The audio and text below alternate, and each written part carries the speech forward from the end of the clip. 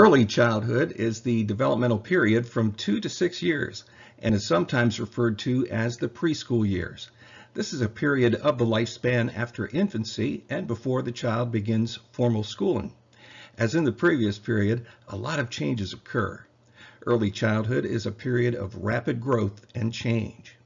In addition to the obvious physical signs of growth, children are also gaining a greater understanding of language, the world, themselves, and those around them. In this lecture, we will look at body changes, thinking during early childhood, language learning, and early childhood education. The rate of physical growth in early childhood is slower than what was found in infancy. Weight and height increases, and the relationship between these measurements changes. Average body mass index, BMI, is lower than at any other time of life. BMI is the ratio of weight to height. There is considerable difference in the body proportions of a child entering and exiting this stage. Children become slimmer as the lower body lengthens. The center of gravity moves from the breastbone down to the belly button. Toddlers have large heads and stomachs and short arms and legs, but 6-year-old children tend to have longer, leaner bodies as their torso lengthens. By the end of early childhood, the infant's protruding belly, round face, short limbs, and large head are distant memories. Appetite decreases between ages 2 and 6 because young children naturally grow more slowly than they did as infants. However, children in food-insecure households are likely to overeat when they're not hungry. Broadly defined, food insecurity is the state of being without reliable access to a sufficient quantity of affordable, nutritious food. The important thing to note here is that it isn't always about the quantity of food. In many cases, it's a lack of access to fresh fruits and vegetables. While food security and hunger are related, they're not the same. Food insecurity is socioeconomic, while hunger is physiological. We could say that hunger is one potential consequence of food insecurity, but food insecurity does not always result in hunger. Food security is measured at the household level, and hunger at the individual level. A family experiencing food insecurity may have some members that go hungry and others who do not.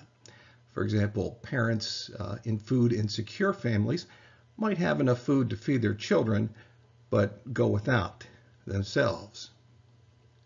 In low-income family cultures, parents tend to guard against undernutrition and rely on fast foods, so their children are especially vulnerable to obesity. Many parents of overweight children believe their children are thinner than they actually are. Weight gain in early childhood is fluid and may be influenced by parental and child care dietary choices for children. The slower growth rate translates into a smaller appetite for children in this period. This diminished appetite means these children are vulnerable to nutritional deficiencies.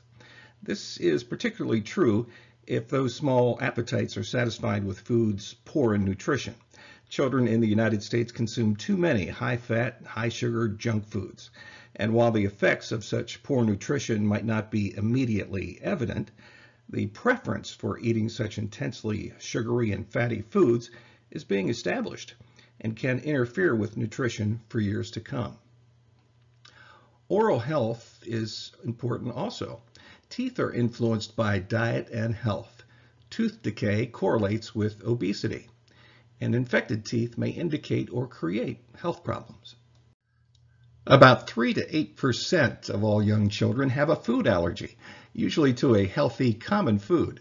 Cow's milk, eggs, peanuts, tree nuts, soy, wheat, and shellfish are frequent culprits. Diagnostic standards and treatments may vary. Diagnosing food allergies is not easy. Identical symptoms may be caused by other disorders, and pinpointing the offending food can be difficult. Your pediatrician may refer your child to an allergist who has several diagnostic options. An allergist might suggest an elimination diet, a procedure in which suspicious foods are removed from the diet for a period of time, and symptoms are closely monitored to see if they subside. Your doctor might also use skin and blood tests. He or she might prick the skin on your child's back or arm, and then introduce a liquid extract of the suspicious food teeth to see if a response, swelling and itchiness, for example, takes place. In terms of brain development, by age 2, a child's brain weighs 75% of what it will in adulthood. The brain reaches 90% of adult weight by age 6. Myelin development contributes to this increased weight. Myelin is a fatty coating on the axons that speeds signals between neurons. A gradual increase in myelination makes 5-year-olds much quicker at thinking than 3-year-olds, who are quicker than toddlers. When babies are born, many of their nerves lack mature myelin sheaths. As a result, their movements are jerky, uncoordinated, and awkward. As myelin sheaths develop, movements become smoother, more purposeful, and more coordinated. From ages 2 to 6, maturation of the prefrontal cortex has several notable benefits. Sleep becomes more regular. Emotions become more nuanced and responsive. Temper tantrums decrease or subside. Uncontrollable laughter and tears are less common. It is known that abnormalities of the prefrontal cortex are associated with many psychiatric disorders, such as attention deficit and hyperactivity disorder, schizophrenia, obsessive-compulsive disorder, depression, and autism. The corpus callosum is part of the brain that grows and myelinates rapidly during early childhood. It consists of a band of nerve fibers that connects the left and right sides of the brain and facilitates communication between the two brain hemispheres. Lateralization begins with genes and refers to the specialization in certain functions by each side of the brain, with one side dominant for each activity. Left-handedness has been shown in some newborns. It is discouraged and not accommodated in many cultures or contexts. It is advantageous in some professions. What makes someone right-handed versus left-handed? There are no clear answers, but there is growing evidence that left-hand dominant people tend to be more creative and divergent thinkers. Neuroscientists know that left-handed people tend to be more right-brained and use the right hemisphere of their cerebrum to a greater degree than righties. Left-handed people make up only 10% of the population and are underdogs in a world designed for right-handers. If you have a genetic disposition to be a lefty, odds are that growing up in a right-handed world will make you more likely to think outside the box and become a leader. It's ironic that for centuries, teachers in schools would literally tie the left hand behind a student's back in an attempt to force pupils to be right-handed. Luckily, science is proving that allowing one's biological handedness to flourish leads to success. 5 of our last 7 American presidents have been left-handed. No young child is perfect at regulating attention because immaturity of the prefrontal cortex makes it impossible to moderate the limbic system. Impulsiveness and perseveration follow. Brain maturation and emotional regulation eventually allow most children to focus and switch as needed within their culture. Before such maturation, many young children jump from task to task. They cannot stay quiet. Other children engage in perseveration. Perseveration is where some children persevere in or stick to one thought or action, unable to quit. The relationship between stress and brain activity depends on age and degree of stress. Developmentally appropriate stress aids cognition. Excessive stress hormone levels early in life may permanently damage brain pathways, especially in maltreated children. In early childhood, our brains are building wiring systems in response to our environments. A child who undergoes chronic intense stress can develop a low threshold to stress within the brain circuitry. Such a child may be nervous or hypervigilant. The neural circuits for dealing with stress are particularly malleable or plastic during the early childhood period. Early experiences shape how readily these circuits are activated and how well they can be contained and turned off. When children experience toxic stress, their cortisol levels remain elevated for prolonged periods of time. Both animal and human studies show that long-term elevations in cortisol levels can alter the function of a number of neural systems, suppress the immune response, and even change the architecture of regions in the brain that are essential for learning and memory. Early childhood is a time of learning to use thought to solve problems and learning to know and communicate about the world through the use of symbols, primarily language. In this next section, we'll take a look at how Piaget and Vygotsky looked at thinking during early childhood. Piaget said this was a period of pre-operational thought. Pre-operational means before logical operations. The child's verbal ability permits symbolic thinking and explains animism. Animism is the belief that inanimate objects, such as toys and teddy bears, have human feelings and intentions. Pre-operational thought is symbolic and magical, not logical and realistic. A major accomplishment of pre-operational intelligence is that it allows a child to think symbolically, including understanding that words can refer to things not seen, and that an item such as a flag can symbolize something else, in this case a country.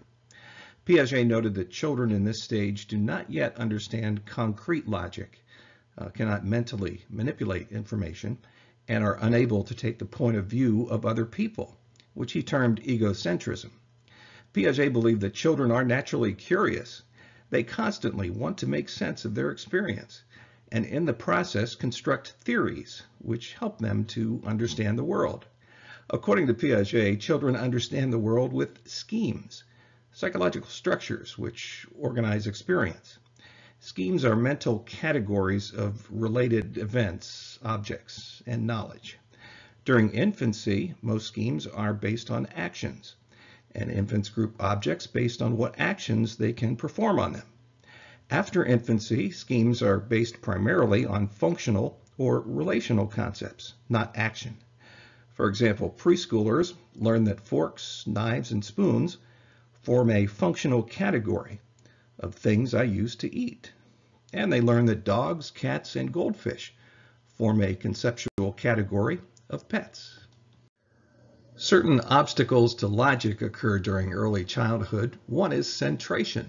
It is characteristic of pre-operational thought, whereby a young child focuses or centers on one idea, excluding all others. Piaget demonstrated centration in his experiments involving conservation. Another is egocentrism. It's young children's tendency to think about the world entirely from their own personal perspective. The Three Mountains problem demonstrates pre-operational egocentrism. Focus on appearance is characteristic of pre-operational thought, whereby a young child ignores all attributes that are not apparent. This is where preschool children believe that an object's appearance tells what the object is really like. For instance, a 3-year-old watches with fascination as an older brother or sister puts on a scary mask and then erupts in frightened tears. The scary mask is something that looks scary but really isn't. There is confusion between appearance and reality. Here are a couple more obstacles to logic. Static reasoning is characteristic of pre-operational thought, whereby a young child thinks that nothing changes. Whatever is now has always been and always will be. When children believe the world is unchanging, for example, a boy may insist that the television showing his favorite program is turned off when he goes to the bathroom, expecting the program to resume where it left off and when he returns, having not missed anything. Another obstacle is irreversibility, characteristic of pre-operational thought, whereby a young child thinks that nothing can be undone. A thing cannot be restored to the way it was before a change occurred. For example, when a piece of lettuce is put on their burger, it is no longer just right, and therefore never can be again. The concept of conservation is important during this period. It's the principle stating that the amount of a substance remains the same when its appearance changes. In the above picture, Sadie, age 5, on the left, carefully makes sure both glasses contain the same amount. Now, on the right, when one glass of pink lemonade is poured into a wide jar, she triumphantly points to the tall glasses having more. Sadie is like all 5-year-olds, 7-year-olds know better. This graphic, reproduced from the text, shows there are many manifestations of conservation. According to Piaget, until children grasp the concept of conservation, he believed at about the age of 6 or 7, they cannot understand that the transformations shown here do not change the total amount of liquid, candy, and dough.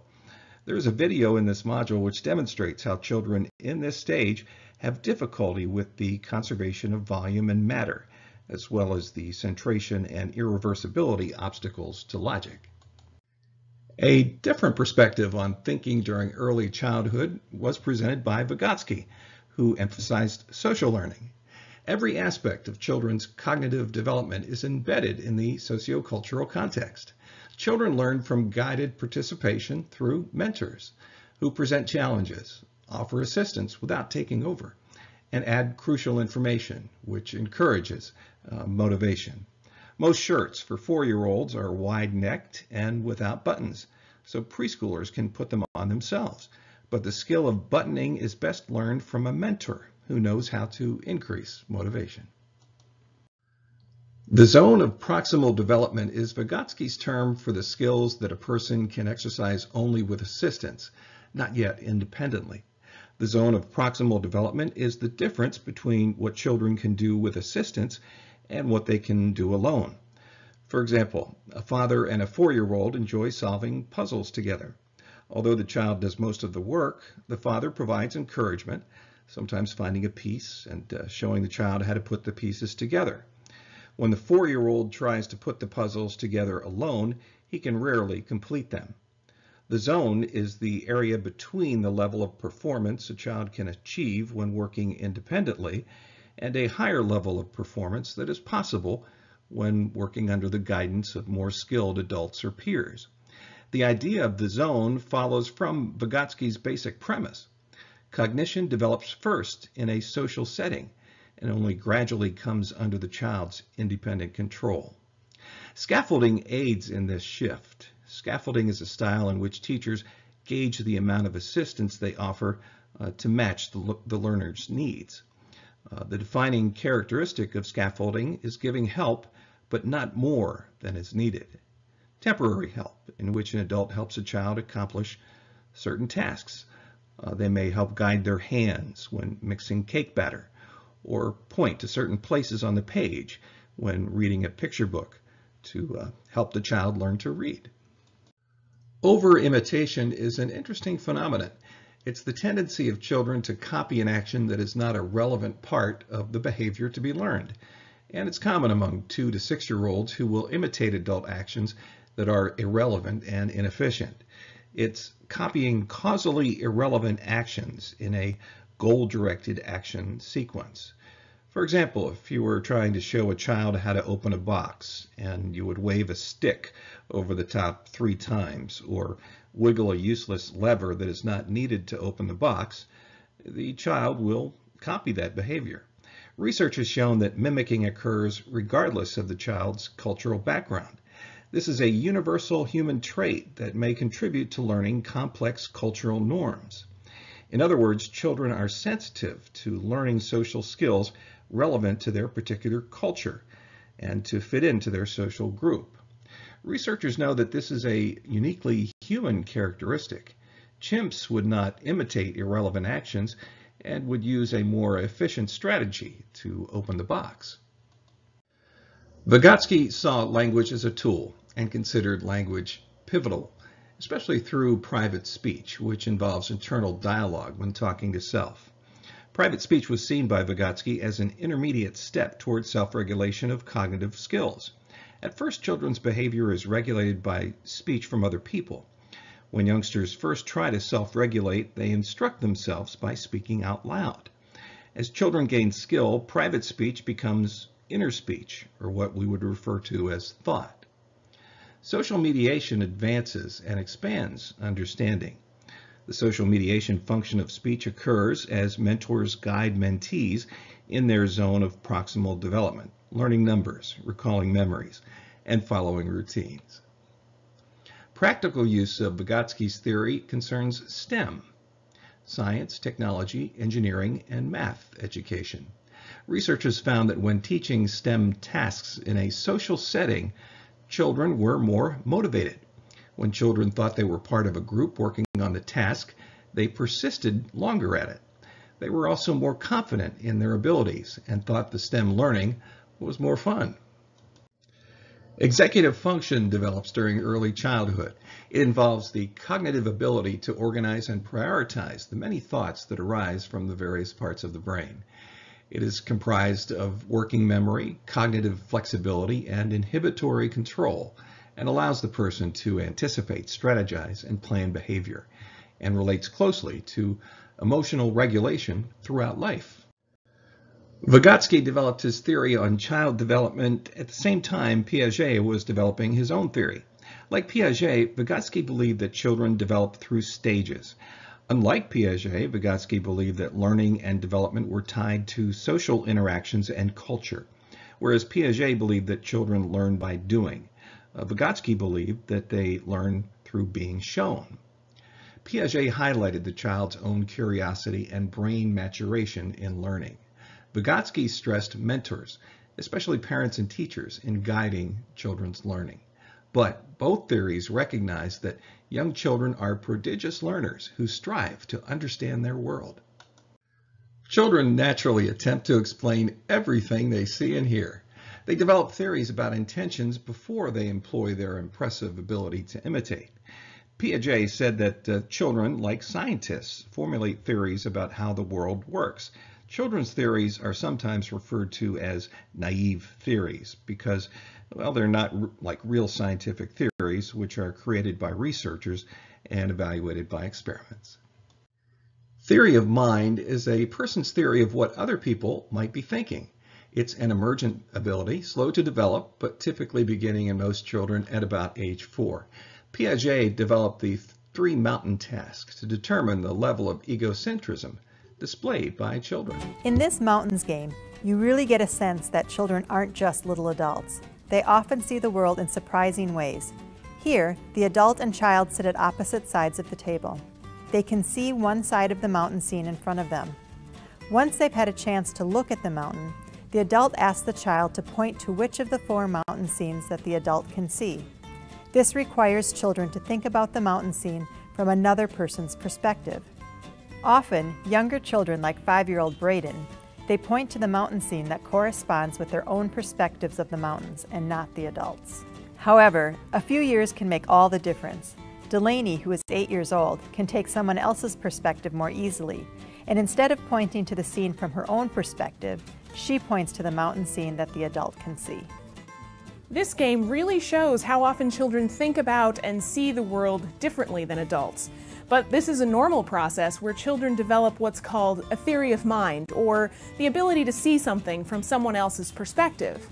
Sometimes it seems like young children just don't care about other people's thoughts or feelings, but really it's a natural process of learning how to take another perspective and think about something in a very different way than they're used to.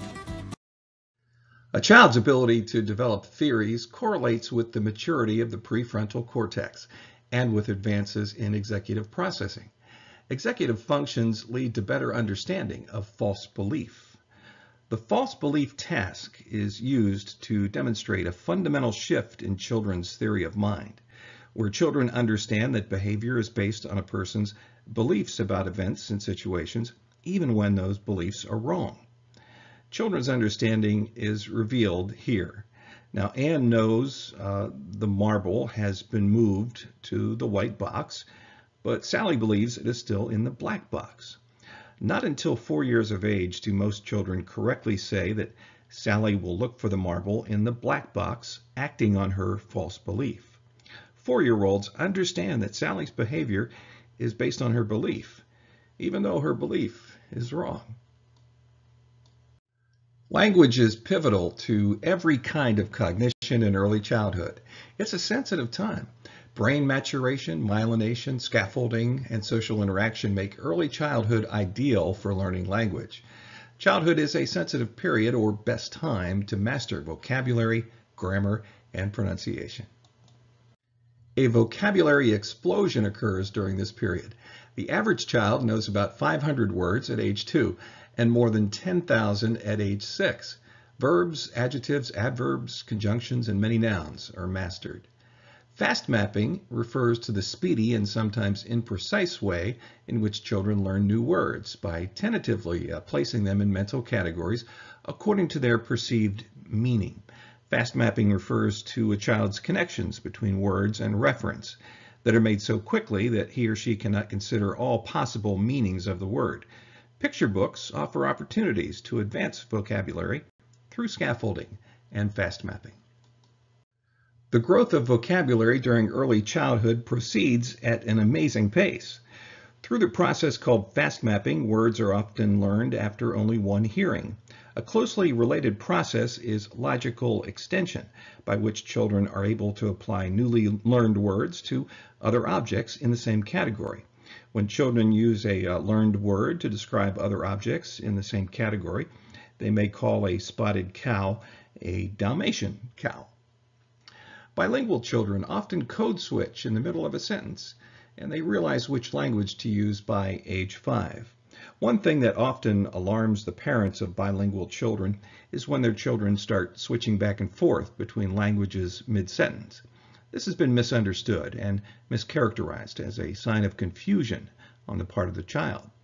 Both popular culture and older academic literature will tell you that mixing languages is a bad habit. And you may encounter teachers who still believe this and will bring it to your attention as a concern. Take comfort. The old-fashioned critics are wrong. The most recent literature tells us that most mixed use of language is a natural and positive development in bilingual learners. Bilinguals are much less likely to code switch around people who they do not recognize as sharing their languages. Early childhood is a time for acquiring grammar. The grammar of a language refers to structures, techniques, and rules that communicate meaning. Over-regularization is the application of rules of grammar even when exceptions occur. It makes language seem more regular than it actually is. By age 4, many children over-regularize the final S's for pluralization, talking about foots, tooths, and mouses. This is actually evidence of increasing knowledge. Many children first say words correctly, feet, teeth, mice, repeating what they have heard. Later, when they grasp the grammar and try to apply it, they over-regularize, assuming that all constructions follow the regular path. It can certainly be challenging trying to learn 2 languages. Early childhood is the best time to learn a new language.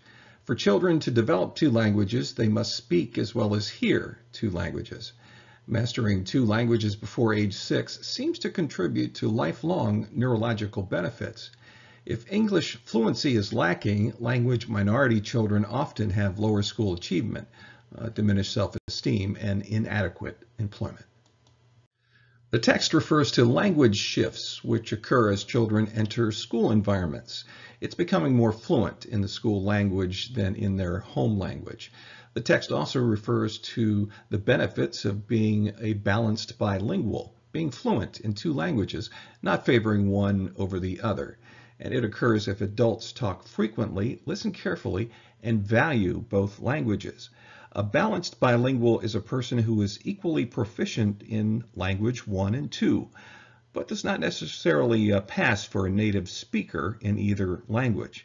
It may also occur among children who move from country to country, adapting well from one linguistic environment to the next.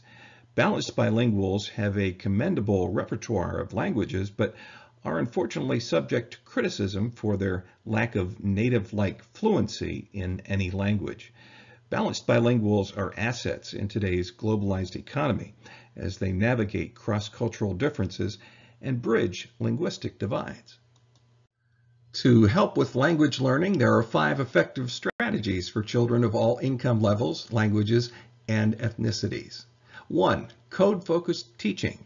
In order for children to read, they must break the code, so to speak, from spoken to written words.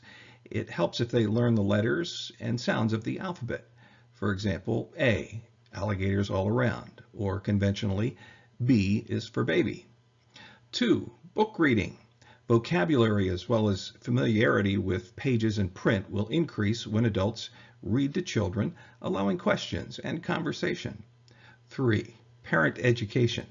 When teachers and other professionals teach parents how to stimulate cognition, as in book reading, children become better readers. Adults need to use words to expand vocabulary. Unfortunately, too many adults use words primarily to control, such as don't touch or stop that, not to teach. 4. Language enhancement. Within each child's zone of proximal development, mentors can expand vocabulary and grammar based on the child's knowledge and experience. 5. Preschool programs. Children learn from teachers, songs, excursions, and other children. Every study finds that preschools advance language acquisition, especially if the home language is not the majority language. There's been research on the value of early childhood education, or preschool. Program research focused on children from low SES families. All programs provided intense education from well-trained teachers. The conclusion was that early education, when done well, results in benefits that become most apparent when children are in the 3rd grade or later. When considering home versus preschool, quality matters. If the home educational environment is poor, a good preschool program aids health, cognition, and social skills. If a family provides extensive learning opportunities and encouragement, the quality of the preschool is less crucial. We conclude this lecture by taking a look at Project Head Start, a federally funded program in the early 1960s to provide preschool education for 4-year-olds from low socioeconomic status families or with disabilities. The current goals shifted from lifting families out of poverty to promoting literacy, providing dental care and immunizations, and teaching standard English. New 2016 requirements include 6-hour days and 180 days yearly with priorities for children who are homeless, have special needs, or are learning English. Historical data suggest most Head Start children advanced in language and social skills, but non-Head Start children caught up in elementary school.